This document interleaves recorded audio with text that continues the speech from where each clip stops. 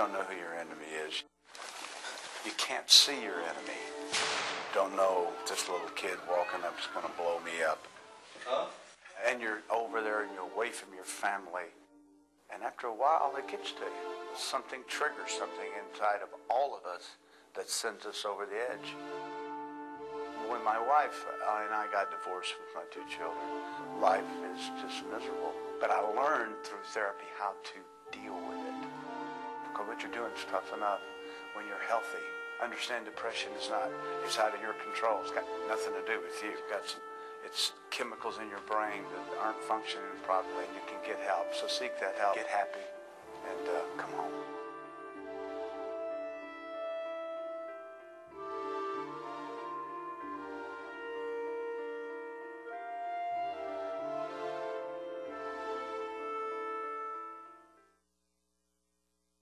Super Bowl 13 featured a rematch from Super Bowl 10 between the Steelers and Cowboys. Pittsburgh's Terry Bradshaw took advantage early. When you hear the name, you automatically think success, talent, wealth. For years, he was the man we admired on the football field and on the tube, and now on the big screen. But almost a decade ago, deep down inside, Terry Bradshaw was quietly suffering. Clinical depression was what I was diagnosed with. On the outside, Bradshaw was the man of steel, but on the inside... I've been where you just break down. And, I remember so many times saying, God, how long is this going to last? Because it was periods.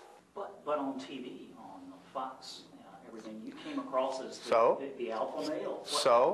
How did you cover it up? How did you cover up how you feel? Depression doesn't steal your personality. It doesn't rob you of who you are. You're left to that choice if you want to feel sorry for yourself and woe is me and go off and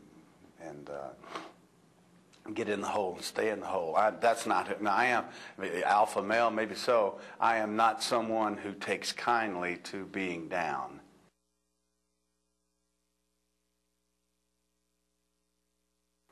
What kind of symptoms were you having? What were you feeling inside? Well, what sent me to the doctor was anxiety attacks.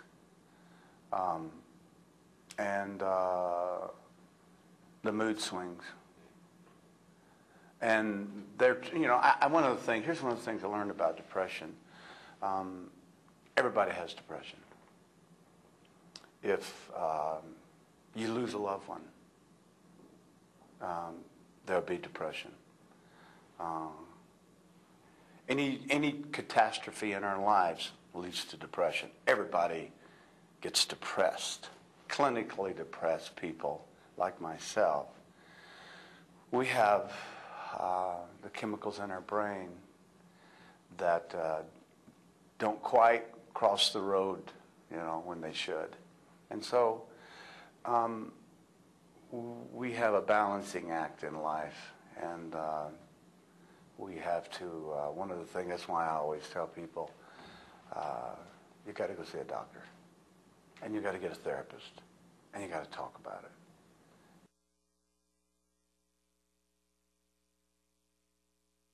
Got to turn to, when I felt something was wrong, really wrong, I called Dr. Tucker, and who's my preacher. I'm Baptist.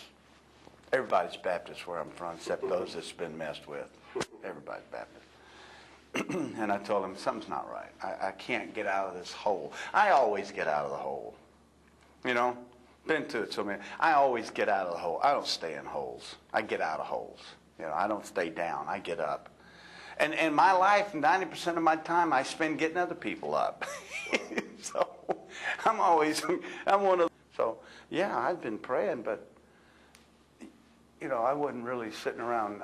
God wasn't answering my prayer the minute I got through. So come on. How quick does this take here to answer these prayers? Let's get on with it. And that's not really how it works. But yeah, Yeah, or I wouldn't have called my preacher. If I wasn't a man of faith, I wouldn't have called my preacher. I actually had gotten saved. I'd only been saved. Wow. Just a few months. You know, so, but, or, and if I didn't feel comfortable with him, I wouldn't have done it. And that's why I always tell her, sometimes we talk to our friends, we talk to people we're comfortable with.